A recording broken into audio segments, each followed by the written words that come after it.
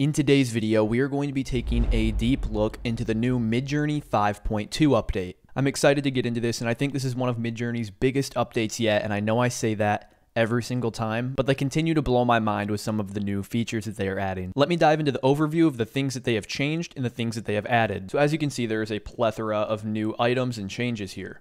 Firstly, they have a new aesthetic system. So we have improved aesthetics and sharper images. This one is pretty exciting as well. Slightly improved coherence and text understanding. So the model is getting much smarter. They've added increased diversity in version 5.2, and they've changed the stylize command. So the stylize command has been fixed to have a little bit stronger of an effect on your images. So the command now goes from stylize 0 to stylize 1000. And the default value is set at stylize 100. The next new thing in version 5.2 is a high variation mode. This is actually turned on by default, and it makes your jobs and the images that your job is producing much more varied than before. Next, they've added a new shorten command. So this is going to take your long prompts and make them shorter, and it's also going to give you a score on what words are actually doing. So you can see if some of the words that you're using within your prompts are actually causing a difference in the images that your prompts are generating. Next, one of the fan favorite features is the zoom out feature, and I am very excited about this one. All the upscales now have a zoom out button underneath the actual image, so you can actually zoom the image out to your liking. And it doesn't stop there. You can keep on zooming out an upscaled image until you get as far away as you'd like.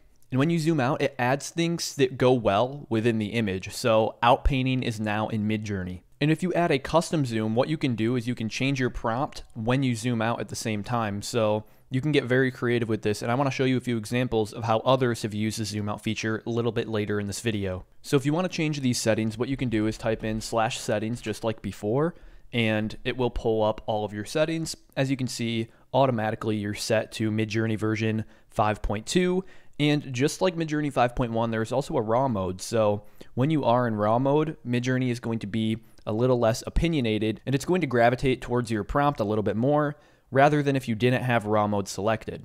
Down in the bottom right here, as you can see, we have high variation mode now and low variation mode. If you do select low variation mode, it's going to make your initial 4 images not have much variation. Where if you select high variation mode, those 4 images are going to be much more different than if you had low variation mode selected. I personally recommend leaving it on high variation mode because if it's generating 4 completely different images, you have a better chance of getting the image that you want. Right off the bat, I want to show you the differences in pictures between version 5.1 and version 5.2. So this is a picture that I've just generated with version 5.2. Here's a little bit bigger shot of this image. And if I go over to my AI Art Studio, this is the exact same prompt I used, except in 5.1, and it gave me this image. Now, I really do like them both, but I have always been wondering how many of my words that I'm using within my prompt have actually made a difference. Well, this is where the shorten command comes in play. So what I can do in order to shorten my prompts is type in /shorten, and then it's just like /imagine where you have /shorten and then a prompt command. So what I'm going to do is I'm going to copy this whole prompt with Control-C and paste it in with Control-V. Now when I send it off, it'll say Midjourney bot is thinking, and what you'll notice is up top it says important tokens. What this is doing is this is showing you the words that are actually being used within the prompt that you send off. The words that are crossed off, Midjourney is not paying attention to, and it's not having any effect on your actual images that are being generated. Lighting is crossed off, so Midjourney isn't even looking at that word when it's trying to generate this prompt. If we keep on going, octane render is crossed off. So this has been something people have been using for months. You know, people have always been putting octane render within their prompts, but Midjourney's saying, hey, I don't even use that when I'm looking to generate these images. It crossed out photorealistic and interstellar style. All it needs to know is just interstellar. And then beneath the important tokens, as you can see, it will give you 5 new shortened prompts in order to generate good images. And what you can do is you can click between 1, 2, 3, 4, or 5 in the buttons below in order to copy that prompt. So if I were to hit 1, what it will do is pop up this box where it says create images with Midjourney. And what you can either do is you can copy this or you can just hit submit. And as you can see, it will start generating a new image. I did forget to add my parameters at the end, but that's okay. If you want to go even more in depth, what you can do is hit show details. And what it's going to do is show you a graph of the most important words that are being used within this prompt. So Earth is a 0.35, you know, this is a pretty important word to keep. Existential is a 0.09, and Nikos has a weight of 1.0, which is the word being taken into consideration the most with this prompt. As you can see, the shortened prompt generated something completely different than the non-shortened prompt. I think it's taking Nikos, the style of his graffiti art, and implementing it a lot more than it was before. What we're going to do now is we are going to try the zoom feature on Midjourney 5.2. So I'm going to go back up top to these images I generated earlier, and I'm going to hit upscale on number 4. So now, as you can see, we have all of these different buttons now beneath an upscaled image. You can actually zoom out as many times as you want, and this makes for some very cool images. Let's try a zoom out 2x. So we have our initial image here, and this is pretty scaled in, and after zooming out, these are the images that we get. So as you can see, this new outpainting feature in Midjourney is very cool, and like I said earlier, you can keep zooming out as many times as you want. Now, what I think this really helps with is when you're trying to get a full body shot of a subject and the upper half of the body is only present within the image. Let me show you what I'm talking about. So if I scroll up here, what I'm going to do is I'm going to upscale one of these images. My prompt is cinematic wide full body shot, still image of a gladiator, dramatic, in an abandoned amusement park, okay? So I want to see a little bit more of this abandoned amusement park, and I also want to see the full body of this bottom right character here. So what I'm first going to do is upscale my image. And now that that's upscaled, what I'm going to do is I'm just going to do a 1.5x zoom out on this character here. So as you can see, the 1.5x zoom out was a little bit subtle. This is our original image that we had before zooming out.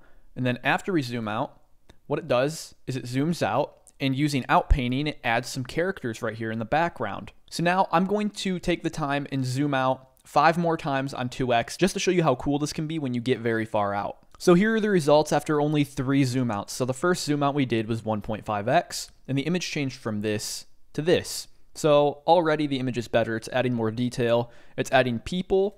As you can see down here in the bottom left, it looks like some people were cut out of the screen. When I zoom out, it fills in the gaps there with the outpainting. And you can also start to see a little bit more of this gladiator's body. When I zoom out again, that made a huge difference. Now we have an entire carousel here. You can see this gladiator's full body. The vignette is starting to get a little bit more dramatic. And then we zoom out yet again, and as you can see, we can now see the full gladiator's body, completely different elements of the picture. This Reddit user here posted a video saying the zoom out feature gives us some interesting possibilities.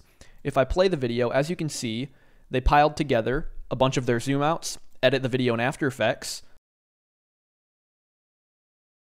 It almost looks like they're just recording a video. So we have the most recent zoom out, but what happens if we hit custom zoom? As you can see, this box will pop up where we can now zoom out and change the prompt when we do zoom out. I'm going to change gladiator to cinematic wide full body shot still image of lions.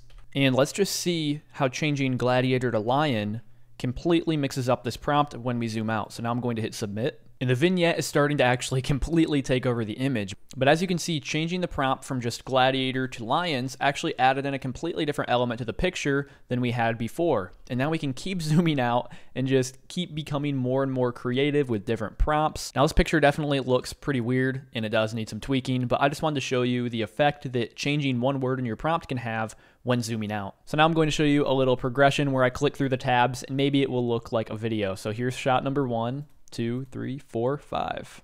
Now I'm very excited for this update. I've got a lot of ideas in mind about how I'm going to use it, but I also want to hear how you will use it in the comments below. Also subscribe to the channel if you like watching Midjourney. I usually make new Midjourney content every week. With that being said, I will see you in the next video.